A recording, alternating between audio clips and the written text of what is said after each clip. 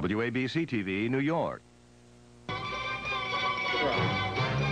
This is Eyewitness News with John Johnson, Anna Bond, and the Eyewitness News team.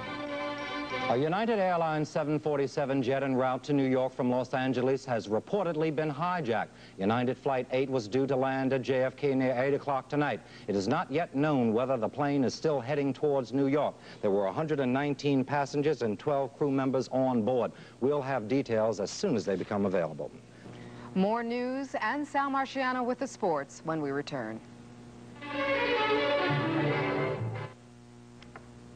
And now here's Sal Marciano with the sports. Thank you, Anna. As seen on ABC, Ozzie Ocasio has scored a unanimous 10-round decision over Jimmy Young. The 21-year-old Puerto Rico now gets a chance at the WBC's heavyweight champ, Larry Holmes. Arthur Ashe stunned Vitas Gerulaitis in the semifinals of the U.S. Pro Indoor Tennis Championships. Ashe rallied from a two-set deficit to win 1-6, 4-6, 7-6, 6-4, 6-4. Ashe will meet either Jimmy Connors or Roscoe Tanner in the finals.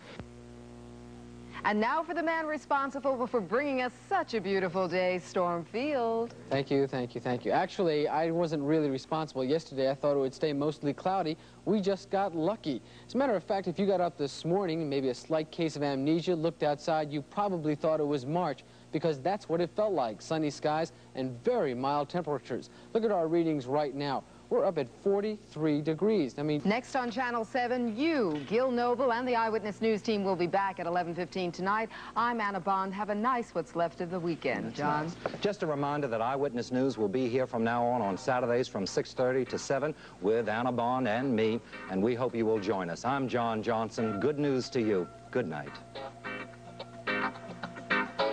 Eyewitness News is the New York area's #1 news presentation, and for the second consecutive year, recognized by the Associated Press as New York State's best regularly scheduled newscast. Hi, I'm Ellie Dillon. Obviously, we're in Chinatown, and we're going to talk about a lot more than the Chinese New Year. Next, on You.